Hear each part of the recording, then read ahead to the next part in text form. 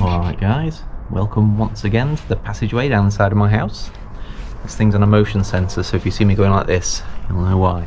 Just trying to keep the light on. Just about to head out for a 5k easy run. And tonight's point for discussion is going to be about how living in a hilly area affects my ultra training. I've got 4 points to mention.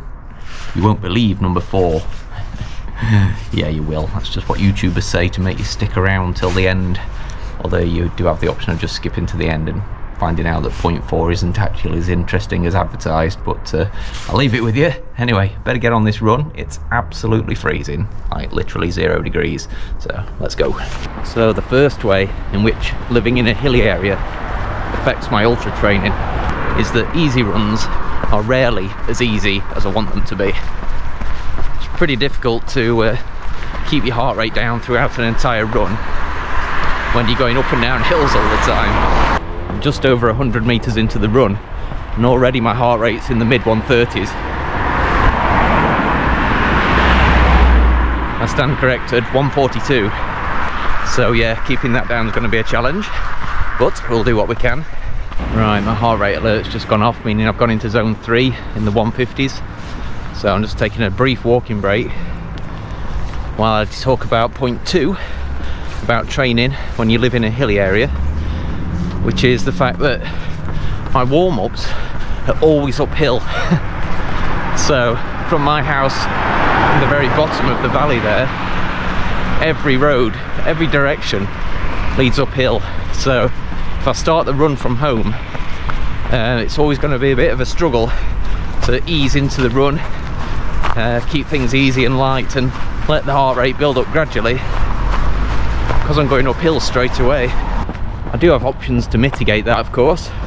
I could walk a bit further away from home before I start my run, which I do sometimes, just walk partially up the hill, so it's less distance of uphill to begin the run. Or I could in fact drive somewhere else and run starting from a different location, which I do occasionally, but it's not my preference. So points 1 and 2 may seem like negatives. So to try to balance that out, point 3, looking on the positive side, I get a lot of practice running up and down hills, which can be seen as a very good thing. Obviously running up hills has benefits with leg strength and technique. Running down hills are a useful skill to have, and there are plenty of downhills on the route.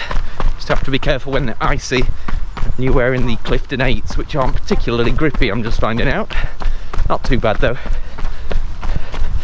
But yeah, getting that practice on the hills is something that not everyone has the opportunity to do near where they live. Some people have to travel to find hills and get the vert they're looking for any reason. So I am lucky in that regard.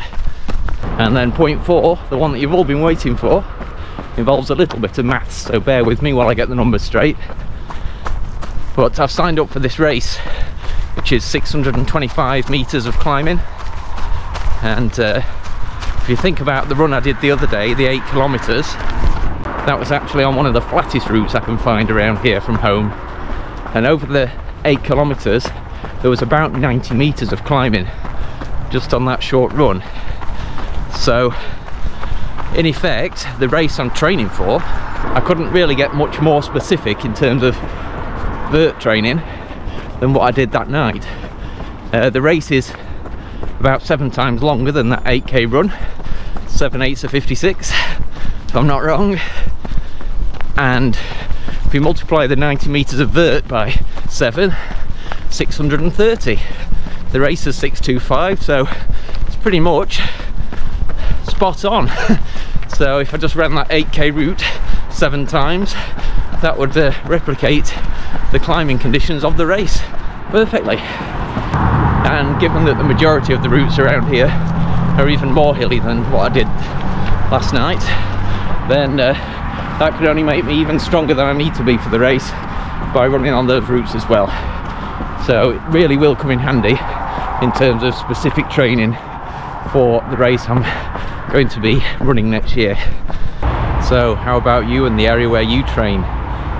Is it nice and flat where you live, and do you appreciate the ability to fix your effort and pace where you want without the added trouble of the hills? Or do you live somewhere hilly and really appreciate the fact that they give you some benefits that running on the flat maybe doesn't? Or do you live somewhere flat and wish you had some hills? I see that sometimes as well. I think ideally I'd like to be based somewhere where there's some flat areas and you're not too far away from some hills, and then you've got the best of both worlds, but we can only dream. So there we go then, mission accomplished. The plan called for 5k easy, so I dialed it back, slowed it down. The icy pavements helped me to slow it down as well. Took it nice and easy. The heart rate monitor helped me to rein it in if I was misjudging the effort at any point. And yeah, done a nice gentle run, and tomorrow's long run I should be fresh and ready to go for 11k steady. So thanks for watching, guys. I'll catch you in the next one. If you do want to subscribe to the channel, it is free. Just press the button and watch the subscriber count go up by one. Thanks a lot. See you guys.